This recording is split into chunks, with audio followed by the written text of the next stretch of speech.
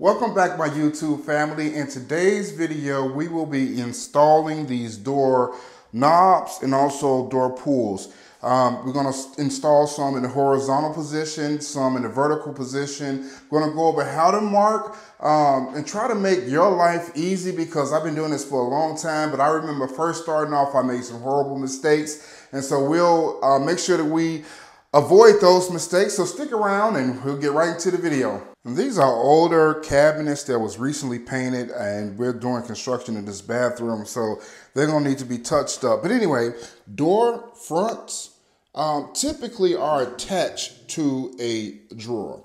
So you're gonna have, and typically it's out of 1/2 inch plywood. Also don't mind all of that, because hey, these things are old and we're gonna reline them. But anyway, and then you have your door front. And so your screw needs to be long enough to go through your drawer front and your actual drawer. Now, what we'll be installing is these knobs here that comes in like a pack at Home Goods. And if you look here, it's not long enough. And so this is the first thing we'll do, is show you how to overcome that obstacle. Now, most drawer fronts have screws in them, or they're tacked, and you can take these screws off or untack them and take the whole front off and install your knob that way, and notch out here, whatever the case is. But we're going to install this in place. So first thing you want to do is just take a little bit of painter's tape or masking tape and kind of like put it where you think the knob is going to go. I do highly recommend that everyone that's into DIY get you a basic project calculator, which will allow you to basically measure inches and feet and things of that nature. I'll show you exactly what I mean, so you don't rack your brain trying to do fractions. The width of this is 9 7/8. Now, what's 9 7/8? Well, you can think about it in your head, or you can use your calculator. 9 inch and 7/8 divided by 2 equals, they say 5, but it's really 4 and probably 15/16. But we're just gonna go with 5, right? So we're gonna make a mark at 5. On this other side, we're gonna make a mark at 5. And it's a little bit in between there. Then also your height looks like 5 1/4. Okay, so we're gonna go 2 5/8 right there. And so this little box, right in that box, is dead smack center. Now, your thread. Now this one has it attached to the actual knob. Some of them you'll have screws, sort of like this, that goes from the back of the drawer front to and screws inside of the knob. But this one has it already attached, right? And so you want to use a bit that's a little bigger than your actual screw. Now, if you're concerned about busting out your drawer, then you can do a pilot hole smaller and then come back with your bit, but I'm just going to go right in because I know it's something else I need to do for this situation. You want to make sure that you drill right there in the middle, right? Try to hold it level as possible, and then just drill right through.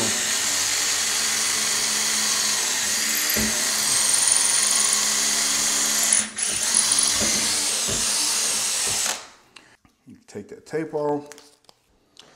The problem is that this, when I put this through the front here, you don't see it. It's not long enough, right? So there's a fix for that. And what you do is that your hardware, you're typically going to have a washer and a nut or whatever it is that you use. And so that's a washer, and this is the nut that goes on it. I need to have a drill bit that's a little bit larger than the washer, okay? Drill bit that's a little bit wider than the diameter, is a little bit bigger than the washer. Now remember, there's 2 layers. There's the first drawer front layer, the drawer layer, 1/2 inch, and then there's 3/4 inch drawer here. So I just want to drill with the bigger bit, drill through just the first layer, only the first layer.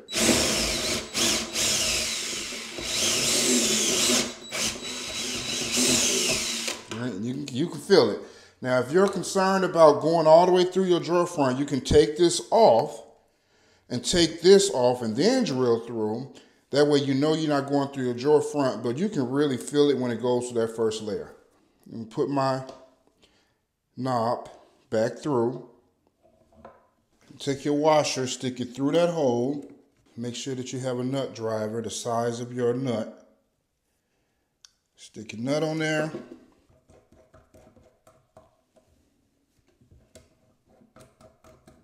Okay.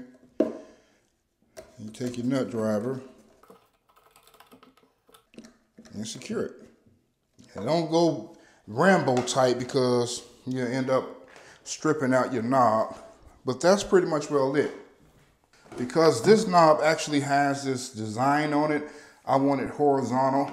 So I'm just going to take my level, put it on there.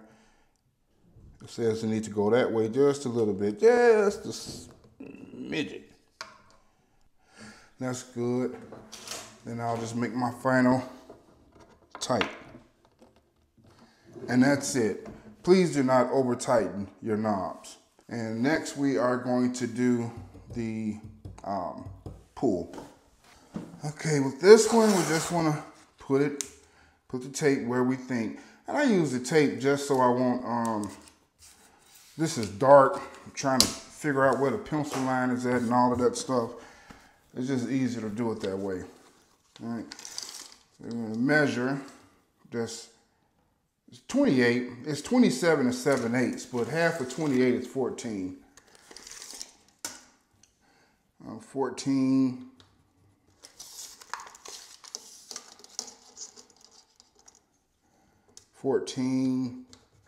And right in between these two marks is the middle. Next, you want to measure from your hole to your hole. I don't know, nut, I don't know what you call it, but those two marks, you get what I'm saying. So sometimes, because of the way tape measures are, I'll skip 10 inches and make that 10-1. So we got, looks like 8 and 13/16. So you want to go half of 8, 13/16. Again, with this handy dandy calculator, you don't have to be a math genius. 8 inches, 13/16 divided by 2, 4 and 7/16. 4 and 7/16. I put that mark on there. Mark that. And the other one was 8 and 13/16. Mark that there. All right, now you want to find the half of the top and bottom. We already said it was what, 5 1/8. So 2 9/16. 2 9/16. Now, before you drill, just double check, right? So from the corner here, that's 9 1/2. From the corner here, that's 9 1/2. Take your pull, whatever you're using, and line it up to make sure that those are in line. And they are.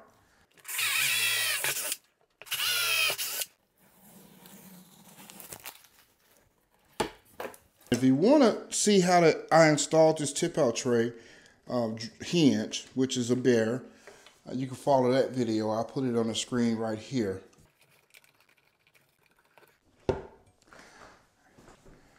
And that's that one. And finally, for vertical, typically you want to measure at the top of your, if you got a raised panel, then right where the ridges are at, not necessarily the ends, but right here on your flat space. If you have a shaker style or a flat style cabinet, then you would measure from corner to corner. So you want to put your hinge right in the middle. Now, it's a personal preference whether or not you want to put your knob, you know, up here in the middle, you know, whether or not you want to put your pull up top or in the middle, that's all personal preference. Yeah, so if it's in the middle, then you would do exactly what we did here, but just vertical. And if it's if you want to take it up or down, then again, you just measure the first hole and mark your mark, however you want to do it. But it's the same process. I talked about previously in the video how to avoid having blowouts when you drill through, such as this. I'm going to show you two ways. One way is to put a piece of tape on the back side. As you drill through, the tape might, in most cases, keep the wood from blowing through. The other way is to actually use a smaller bit and pre-drill. Then you're going to go through the back where that hole came out. See, even with the smaller bit, it still blow out a little bit. So then you take your regular bit, go through just a bit. That way they keep that side clean. Then you go through the front.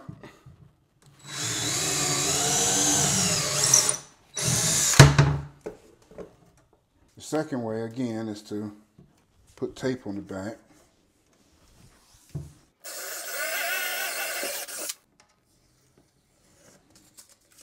Still blew out a little bit. You see that? Even though I put tape on. So as you can see, the better way is to use a smaller bit and then go through the back and then through the front. And of course, the fronts won't have any blowout.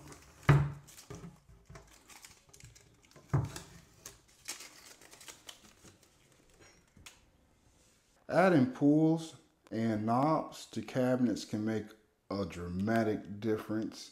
This bathroom is in the process of getting remodeled. I painted the cabinets first because I needed to reclaim my garage space, but I am going to touch up the cabinets. And also down here, this right here, I want to poll the audience. Would you put the knob in the middle of this drawer, or from this space to this space to this space being even, so that knob would be more up here where these spaces will be even? Let me know. Leave a comment in the comment sections as far as what would you do. Also, if you haven't subscribed to the channel, then make sure you subscribe and hit that like button if you like this video. I'll be uploading all of the videos that's going on with this bathroom remodel, or remake, however you want to look at it. Yeah, so there's still a lot of more work to do, but I really appreciate you all sticking around for this video. Until the next time. Hey.